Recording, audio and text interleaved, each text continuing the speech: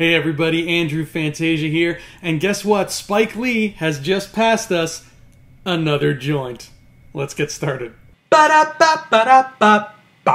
Welcome one and all to Thumb Together. Today we are going to be talking about BlacKkKlansman together. My name is Andrew Fantasia, and as always, if you enjoy this video, please feel free to give it a thumbs up and give some love to that subscribe button as well. What is BlacKkKlansman? It's based on a true story about a man named Ron Stallworth. He was the first black police officer in the town of Colorado Springs, and this is about what he did in the real life, for realsies, back in the day. Now, this film is set in the 70s. I'm not sure exactly the date, but from the style and everything, it's the 70s. And what Ron Stallworth is famous for is that he infiltrated the KKK by teaming up with another detective on the force, a white detective, who they both pose as the same person, and they try to take down the Colorado chapter of the Klan from the inside, and they did a pretty decent job of it too. John David Washington, who's actually, I did not know this, but he is the son of Denzel Washington. He plays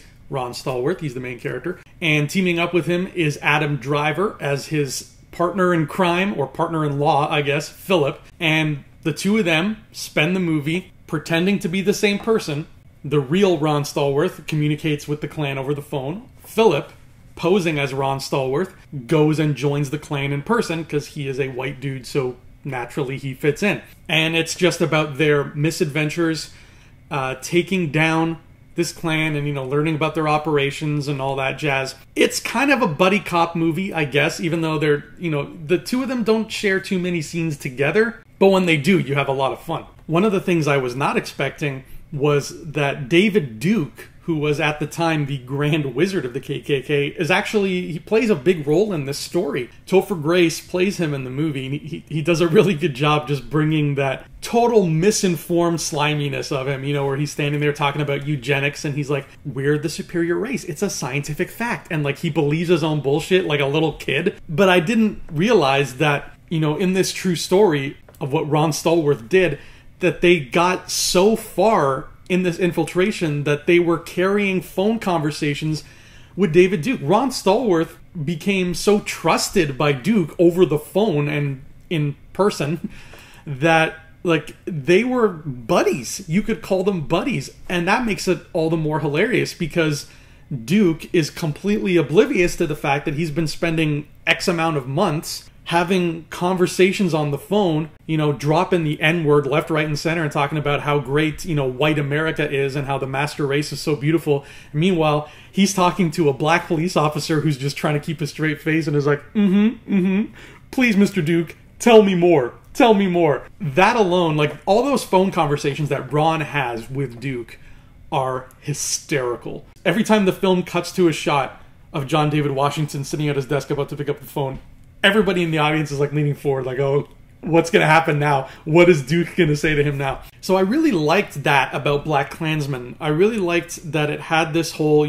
double identity undercover story, which makes it funny and tense because of, this trick they're playing on these, really just overly racist, idiots. So that's all, fun and interesting. But then on top of it, there's this layer of terror. These Klansmen are very dangerous. Their houses are just the walls are lined with guns. These people are just the insane, gun-toting rednecks that you imagine they are. And to top it all off, Adam Driver's character Philip, yeah, he's white, but he actually has Jewish roots. And guess what? The Klan's not a fan of the Jewish folk either. So he's got to, put on a neutral face and be like, nah, I hate the Jews too. Yeah, I'm one of you. Don't worry. And he does his job well because he's a detective and he's not breaking character, but you can see when he, is off by himself in private, it's starting to weigh on him and he's like, damn, this sucks. This really sucks that there are people out there like this. And on top of all of that, one of the Klan members, this guy by the name of Felix, who is insane, he does not trust Philip. He does not buy this story he's telling him about being this guy named Ron Stallworth. He's convinced Philip is Jewish. Just somehow he's got a feeling. He's like, you smell like a Jew to me, and he's just onto him for the whole movie. He can't prove it, but he's like sniffing at his heels like an Eagle Scout. So Philip has to contend with this friggin' psychopath who's always hovering around him, while at the same time doing his job and gathering as much intel on these Klan members as possible. So you've got this great balance of sheer fun entertainment with characters that you care about, mixed with really intense, frightening, thriller levels of suspense. Not quite at the level of Get Out, but pretty damn close. I'll give it that. Pretty damn close to that mixture, that sweet spot of fear and fun. It really straddles that line well. Just not as well as Get Out, but what are you going to do? There is one thing that did bother me about the movie, and it kind of annoyed me in a way, and I don't understand why this happened. But when Ron first picks up the phone and decides he's going to call the KKK, and he does, he puts on a voice that makes him sound more white and more Southern. Normally, Ron is a pretty soft-spoken guy. You know, he has a pretty neutral voice. He's like, hello, I'm Ron Stallworth. But when he picks up this phone and pretends, you know, he wants to join the Klan, he kind of makes it a little higher pitched and tries to sound, you know, Southern and white, and he does. And that's his phone voice. But when Philip, Adam Driver's character, pretends to be him and goes and meets the Klan in person, he doesn't do that voice. He's just like, hello, I'm Ron.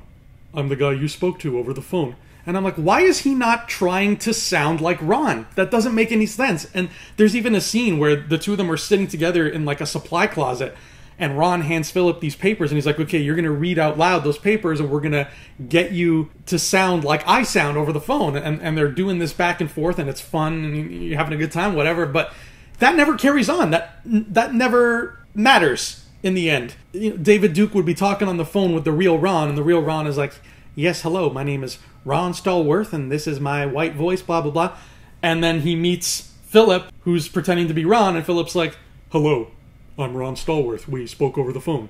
You must recognize my voice, right? And I'm like, no, he shouldn't recognize your voice because you sound like two entirely different people. So I don't know why they didn't address that. Like, that's kind of a big deal.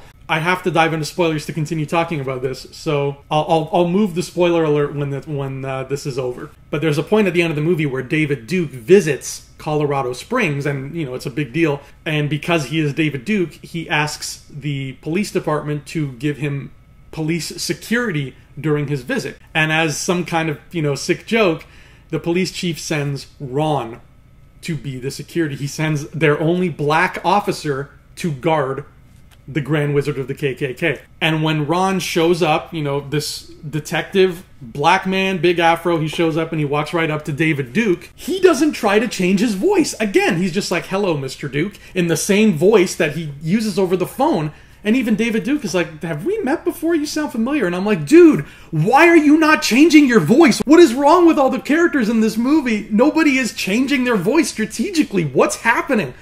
So that kept bugging me, and it was like a thing that, I'm like, you're detectives, you're undercover, change your voices, please. And they never did. So that was really annoying. I don't know why that happened. But that was probably my only qualm with this movie. Other than that, it was really great. Of course, this is a Spike Lee movie, and, Spike Lee is the kind of guy who he's got a message, and he's going to get his message across one way or the other.